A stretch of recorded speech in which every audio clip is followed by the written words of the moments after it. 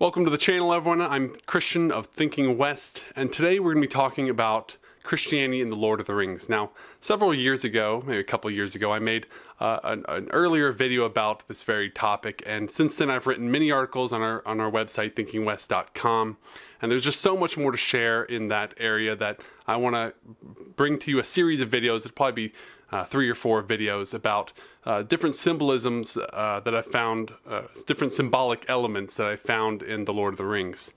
And so I'm going to share those with you today, and I think you're really going to enjoy it. Many of you have commented on the previous video, so I want to provide an update, especially in the light of new things coming out like the Rings of Power, which, despite your opinion, I'm not going to give any nothing symbolic about that. I'm not even sure there are any symbolic elements there. I'm talking about Tolkien's work here, and that's what I'm sticking to. But in light of, it's coming out, there's been a renewed interest in Lord of the Rings in general, so now's a good time to make a video about this very subject, so I hope you enjoy it. Here we go. So J.R.R. Tolkien's legacy-defining book, The Lord of the Rings, is not an explicitly Christian work. In fact, Tolkien actually disliked this type of on-the-nose allegory when a story contains a one-to-one function to some exterior idea, and it permits a message. Permits the message to lead the story, really. And Tolkien did not like that at all. Nonetheless, in a 1953 letter corresponding with a Father Robert Murray, Tolkien admitted the following of his magnum opus, saying, quote, "The Lord of the Rings is, of course, a fundamentally religious and Catholic work, unconsciously so at first, but consciously in the revision." End quote.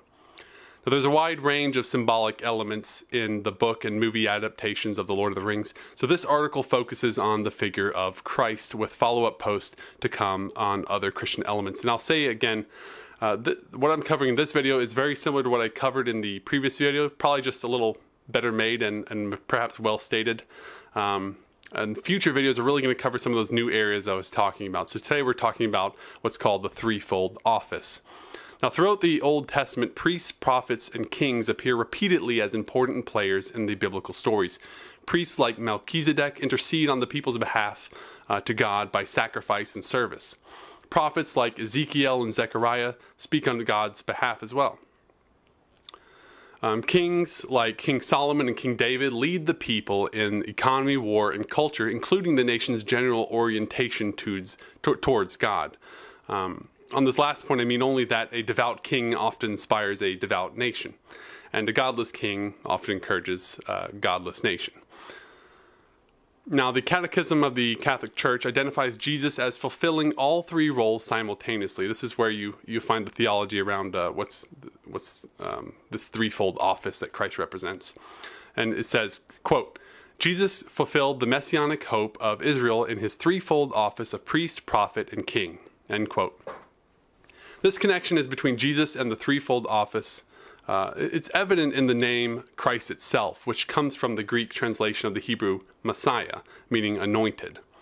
In Israel, an anointing with oil was bestowed upon priests, kings, and sometimes prophets to consecrate them to God and commission these three offices for his purposes.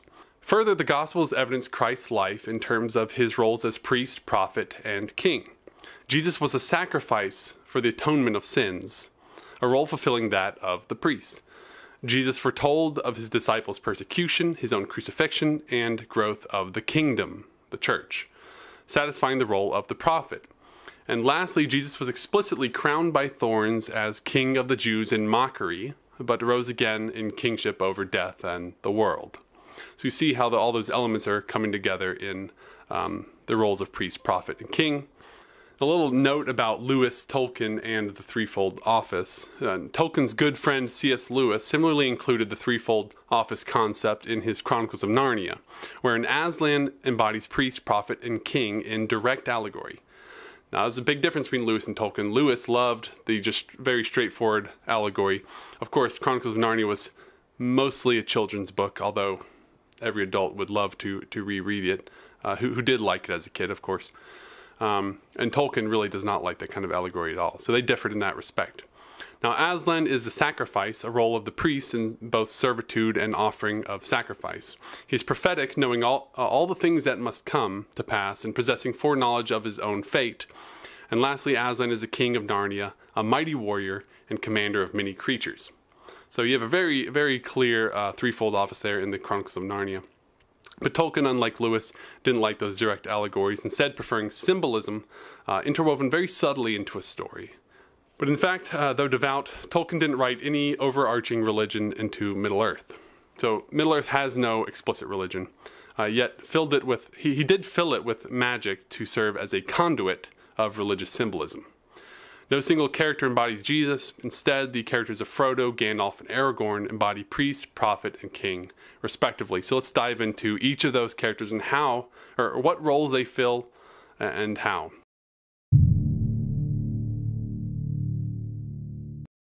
So Frodo is a hobbit and the lead protagonist of The Lord of the Rings. He represents the priest because his story is entirely one of sacrifice. He leaves the comfort and safety of the Shire into a long journey of fear, danger, and injury to complete his mission in destroying the ring. Quote, "It must often be so, Sam, when things are in danger. Someone has to give them up, lose them, so that others may keep them."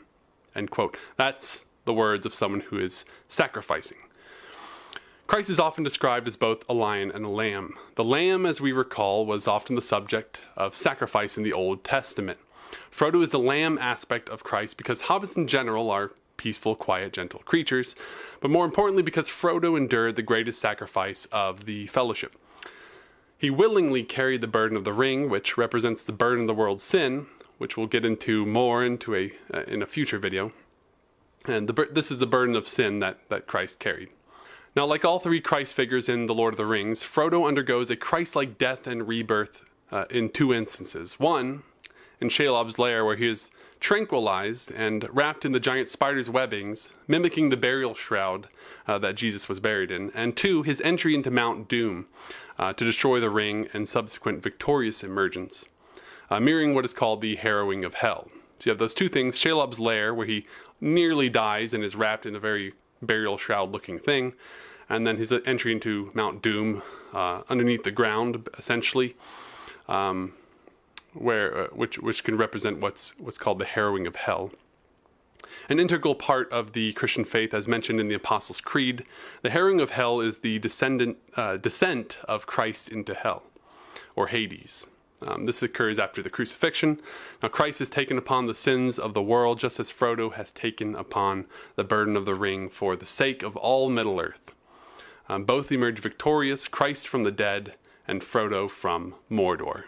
Another thing you can say about Christ and Frodo is that they both, after emerging from their death and rebirth sequence, they spend some time in the normal world again, the saved world, if you will. Christ spent, 40, 50 days, and Frodo spent some couple of years, but both of them then had to leave this world, and in different ways. Christ, by ascending into the sky, or however you want to imagine that happening, and Frodo from leaving with the elves to the Grey Havens. So neither of them die a second time. They are kind of ascending to another world. Frodo, it's the Grey Havens, which is something like a heaven in a sense. And lastly, Frodo is not a warrior. The Jewish people believed, and to my knowledge still believe, someone please correct me, I don't want to misrepresent what Judaism really purports, but to my knowledge they believe that the Messiah would have been a conqueror or something like a political leader that would free Israel and act as a savior for the Jewish people from their persecution. Instead, Christ was something quite different. Likewise, Frodo was just a hobbit, the smallest of all the intelligent creatures of Middle-earth, not a great elven warlord or king among men. They both had this incredible humility to them.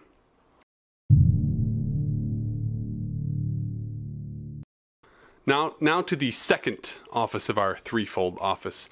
We have Gandalf the Prophet. Gandalf, who goes by many names, serves the role of the prophet, which I think is probably the most obvious of the three. Now, this is a role primarily of knowledge, and Gandalf demonstrates prophetic characteristics throughout The Lord of the Rings, such as knowing the ancient histories of Middle-earth, its deepest mystical elements, and some ability to sense the future events and possibilities. He doesn't quite see the future, but he can kind of feel out that some sort of danger or something important is just around the corner. So another surface level point of similarity between Gandalf and Jesus is that they both essentially work miracles. Jesus through his nature as God incarnate, and Gandalf through what we call magic. But magic and miracles might as well be the same thing in a world like Middle-earth. Gandalf, like Christ, was also sent to Earth by the Valar. These are the highest beings of Tolkien's lore, and for a purpose. So they were sent by the Valar for some specific purpose, and that was to help Middle-earth in its struggle with evil. You can imagine God the Father might be thinking the same, or along similar lines, for the purpose of the Son. Now Gandalf's death and rebirth is the most obvious, as he dies after defeating the Balrog in the depths of the earth, and is sent back as Gandalf the White. Interestingly, in the encounter with the Balrog, Gandalf also refers to himself as a servant of the secret fire, where secret fire or holy fire is actually an ancient reference to the Holy Spirit. And I was glad to see this kept in the Peter Jackson adaptation of the movies. Quote, "You cannot pass," he said. "The orc stood still, and a dead silence fell. I am a servant of the secret fire, wielder of the flame of Anor. You cannot pass. The dark fire will not avail you, flame of Udun. Go back to the shadow. You cannot pass." End quote. Gotta be one of my favorite parts of the movies.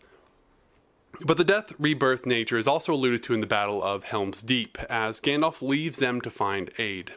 He says he will return on the 5th day, much like Jesus foretold to his disciples, though through allegory, that he would rise on the 3rd day after his death. Now, as a brief aside, also recall how Aragorn in this time demonstrated his faith in Gandalf when he convinced King Theoden to ride out into the enemy, betting that Gandalf would indeed return with aid as promised on the morning of the 5th day. So in the movies, you would see that you saw the sun rising, and that's when Aragorn gets with King Theoden and decides to literally ride out of the gates, out of the safety of the walls of Helm's Deep, into the most dangerous part of the battlefield.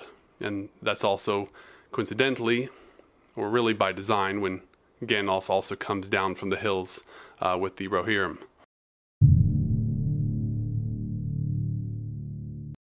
Last of the three, Aragorn is the king. He's the kingly aspect of Christ. Aragorn's transformation from a simple ranger to a king of Gondor mimics the rise of Christ as the Messiah out of a small town of Nazareth.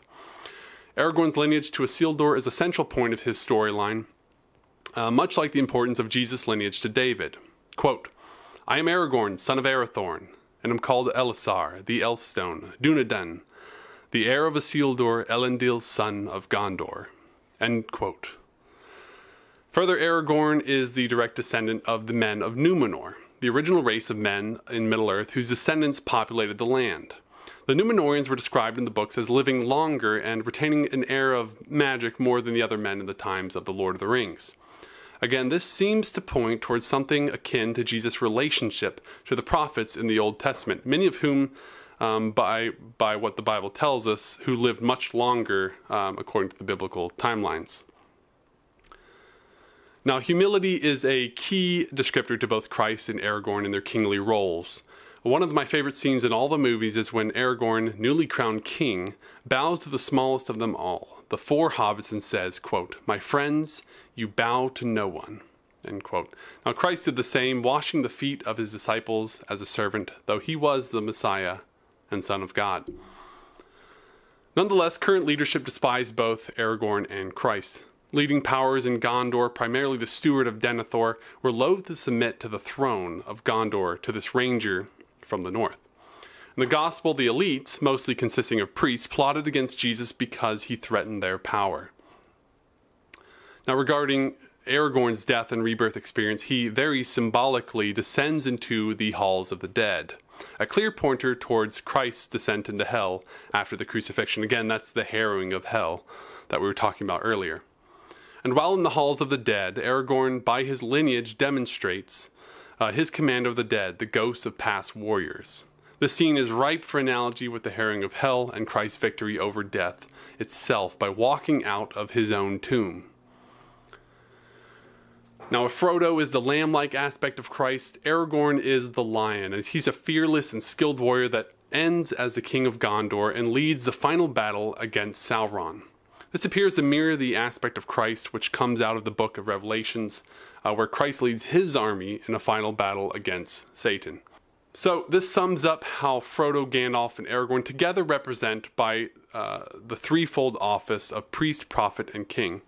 This triune allegory of Christ also brings to mind the Trinity itself, and how all three members of the Fellowship were necessary to defeating Lord Sauron.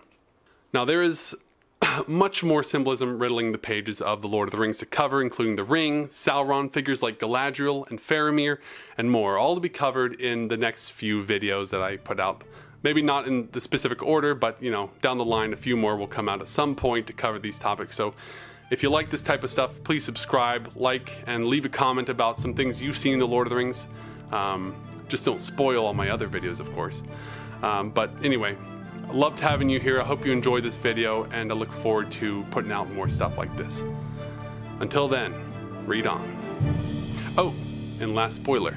I actually think the threefold office is, in my opinion, it's the least interesting of all the three, just because I've heard it elsewhere.